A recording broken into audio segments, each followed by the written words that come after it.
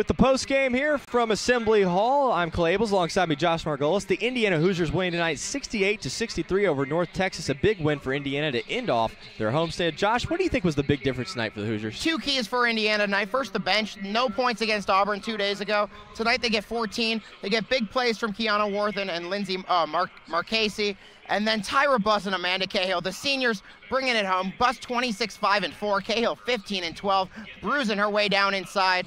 Hoosiers end the homestand on a positive.